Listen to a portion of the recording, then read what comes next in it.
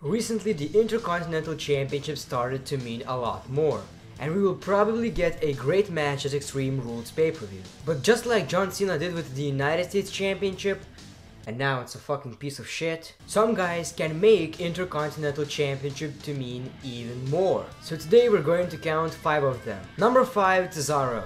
The Swiss Batman, and that is his stupid joke, is already in a Fatal 4 Extreme Rules match at Extreme Rules pay-per-view. Personally, I don't think that he's going to leave the match with the Intercontinental Championship, but I think that he will be the Intercontinental Champion this or next year. He's one of the most over WWE wrestlers, and he will totally make the Intercontinental Championship to mean something more. Number 4, Chris Jericho. He's a 9-time Intercontinental Champion, and like I said in the previous video, he should be a 10-time Intercontinental Champion because it's 10. He's one of the greatest Intercontinental Champions, and he would totally make the Intercontinental Championship to mean something more. If you don't like that idea, I have Chris Jericho right here, so he has some words for you. Stupid idiot!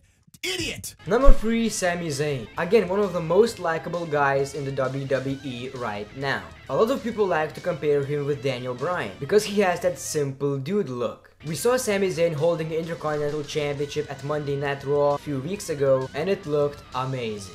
Fans loved it, and sometimes you don't have to be a 10-time WWE Champion or 5-time Intercontinental Champion or freaking 100 times WWE Champion, King of the Ring, Royal Rumble winner. That's probably John Cena, but you don't have to be that to make the title mean something if fans love you. Number 2, John Cena. I just had to say it. I mean, this guy made the United States Championship to mean a lot more than it used to mean. And now what they're doing with the United States Championship is...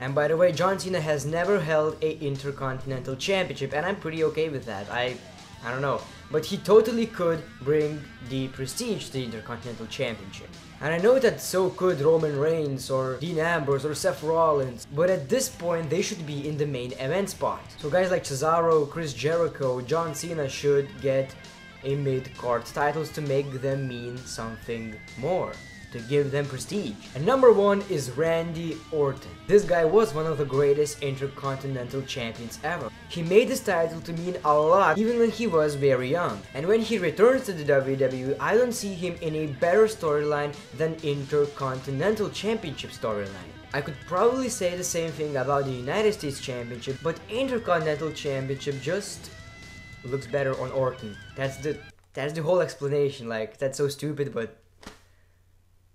I don't know. Randy Orton is probably not going to be in a main event picture when he returns, so why not making him a mid-card champion to make the title look even better?